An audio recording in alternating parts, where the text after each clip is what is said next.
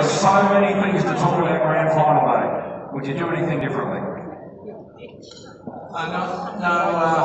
There's a lot of preparation. Obviously, we had a few years of mental torment in regard to not quite getting there. So whatever it took on the day, the team was pretty resilient and bulletproof. So down at half time, we still believed in what we were doing, and to everyone's credit, and all the supporters. Everyone stuck with us and kept believing in us, and it was a great result. You gave that tie a fair workout. Was that premeditated or not?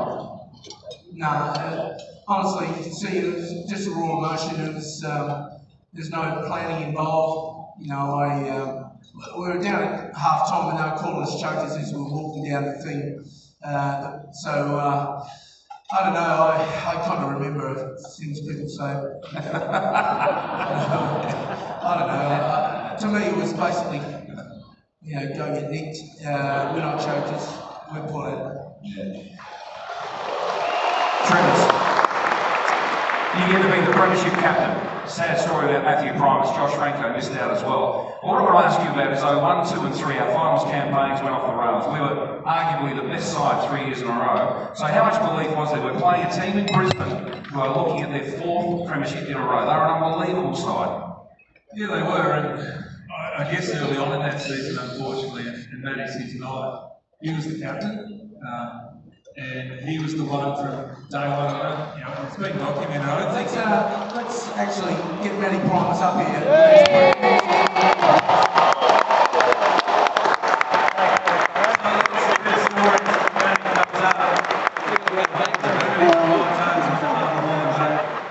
People forget that he had his, I think round 3, hurt his knee. We lost Josh Franco in the pre-season, so arguably won the premiership with a weaker list.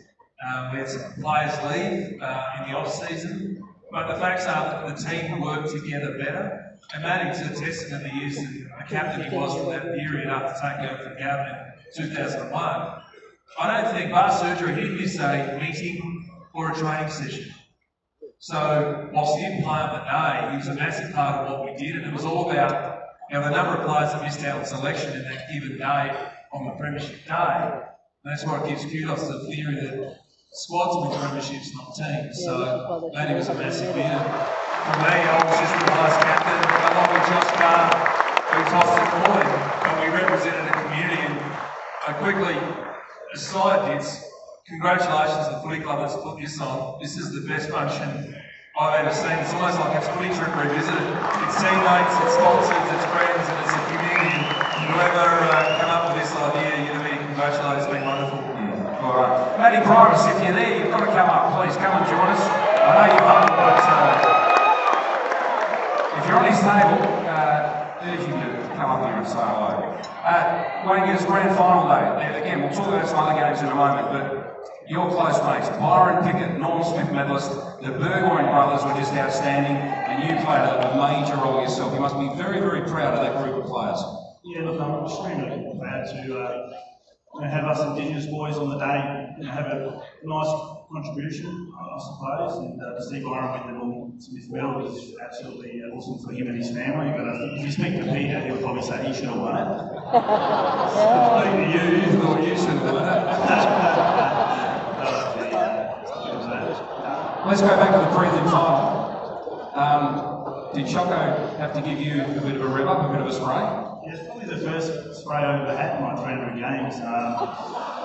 Get into half time and I didn't have a kick. Sometimes it can be hard to pull a pocket out of the action.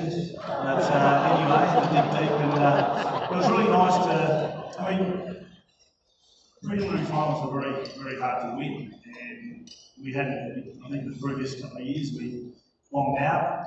We grew really good opportunities, but to be able to win that game, to make a nice contribution, that last quarter, kick a couple of goals, the person in front, I'll never forget that, and I'll never forget the boys just at the end of the game, just falling to their knees, just seeing and realising that we're in the big one the next week. So it was a pretty special game for the whole footy club, and especially in our AFL journey where we've come from. Brian, It's really significant. I can give Gavin a bit of a bait to get him going once every now and again because of our relationship. As a 17-year-old, he was playing when I was finishing my career. We've known each other for a long time. He knows I love him, and he knows that I respect him and expect a certain standard from him, and I'm not going to put up with him finishing his career at Port Adelaide and not getting what he deserves. So I'm going to put it on him. I'm going to make sure that he delivers what he can. And he brought it to the table, kicked the last 2 goals for us, got us over the line, get us to the grand final, and we'll remember it forever. On my 60th birthday, on my wall, I've got a Gavin Wanganeen dot painting that I absolutely love. So thank you, Gavin. Thank you. For us as supporters, the club did something extraordinary. No other AFL club has ever done this, but the trophy, the Premiership trophy, people can actually go to the club and pick it up and take it home. Because like I did, you had to sign it out. It was a very risky thing to do, I can tell you, for a lot of people. But what a thing to do, to actually let the fans grab that trophy and take it home, have photos with it was extraordinary. Yes, look, it came about probably, we won the grand final on Saturday, we celebrated the Sunday night, the cup was still on the ground, and I thought we must do something with it. Took it home, cleaned it up, brought it back next day. We had a board meeting with our board. It was sitting just over here, most of them, on a Monday night. God knows why we had a board meeting Monday night. So Greg Bolt started the board meeting and said we have no business tonight. Let's go to the licence club and we'll have a bite to it. So we're going to celebrate and we take the cup over with us. And we sit it on the table, and there's probably 50, 60 people around, and each of them come over and touch it, and they have photos done with it, and then we left it there. We left it there every day for months and months. People would come in, so thousands of people came in, thousands had the chance to touch it. Because it was their trophy. I mean, at the end of the day, as a footy club, we come from humble, suburban Port Adelaide, and we're in the big league, and we need one thing to give us the respect that we deserve. We've got the respect of the SANFL over that whole journey. One thing we needed in the AFL was silverware and the AFL Premiership. It belonged to everyone, and we made sure that everyone felt the cup. And one of the issues we had, we often say the YouTube off the record, after a few days, we actually did some panel repairs, didn't we, on that car? It's taken a few dings over the journey. A few, I think it's taken a few more since. Gavin, they say you should never celebrate until the siren goes, but there must have been a point. There must have been a point in that game where you said we've won the Premiership. Yeah, I think I set up there when I kicked my 4th goal. I thought,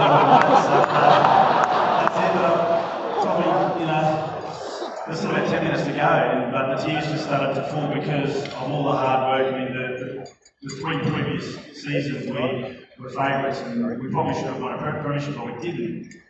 And, as a group, we're quite fortunate that we ended up getting up off the ground after those knockout punches, getting up with that courage to go and win the Premiership. We could have easily just fallen over and everyone would have forgotten who the hell we were, and we never would have been awarded with the Premiership. So that's how special that overall Premiership is. Choco, we've talked about the great players, the real good players.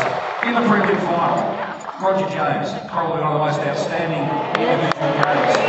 Actually, some of us would argue got us to the grand final. Yeah, I've spoken to Grant Thomas and a few St Kilda people, and they can't believe who the hell is this Roger James that basically kept Port Adelaide in the game for the first 20 minutes of the first quarter. There's no one else touched the ball, and Fraser Garrick obviously had a shot on goal. Every one of you got on the ground, and thank you very much. To be able to calm our players down, settle them down, and thanks to Roger. Also, it would be remiss of me on this night not to remember the other coaches that I had with me. We had certainly Phil Walsh, who was a great mate of mine. We had Dean Bailey, again, wonderful coach. Certainly put a lot of calmness. There's a little clip of me going a bit crazy in the box early days with David Hutton mucking up the communication. David Hutton, I know you in front of everyone.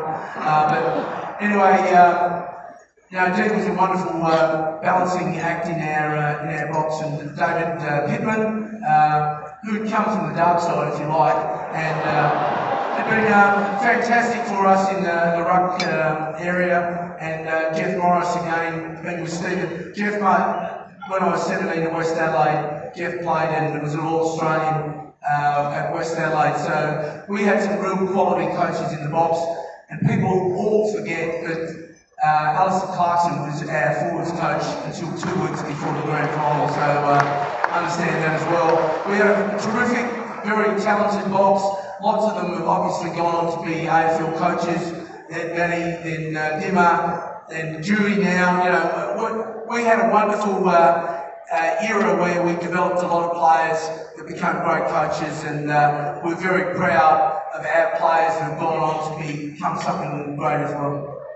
Brian, when we enter the AFL, and Mark, you might have something to say about this as well, but everyone thinks that Brian Cunningham is the cleanest living person of all time. Never broken a rule in his life. I'm here to dispel that myth, because the cheating that went on behind closed doors to get us into the AFL, the players that we hit from the draft and the different things you did. Do you want to talk a little bit about that? Creative. It's not cheating. There's no cheating about it, because we were an SANFL club winning premierships, not yet in the AFL. So in 1996, when we're not yet in the AFL, why can't we go and contract Warren Treadray and contract 5 other of our best players, and then go and get Matty Primus out of Brisbane? We can do all of that stuff because we are not in the AFL. Brendan Lake? Yeah, we got 5. Josh Franco? I know we got 5. Yeah, Michael Wilson, Michael Peter Burgoyne, Tom Carr, Paul Evans.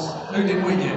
And at the end of the day, we got everyone we wanted, which was great. But it's about getting the best people on and off the field. We had, as Mark described, we had the best coaching panel in the AFL. We won more games in that period of time between 2001 and 2004 than any other club, including Brisbane. They won 3 premierships. But getting the right people, the right players, and the right off-field people, the Rob Snowdens of the world, that is really important. So, you know, we did everything that we could, and within the rules, got fined 50 grand. Happy to take it there. Well, we won a flag in 04, but it was a very special 4-year period. Please thank Brian Cunningham, Mark Williams, Warren Treadray.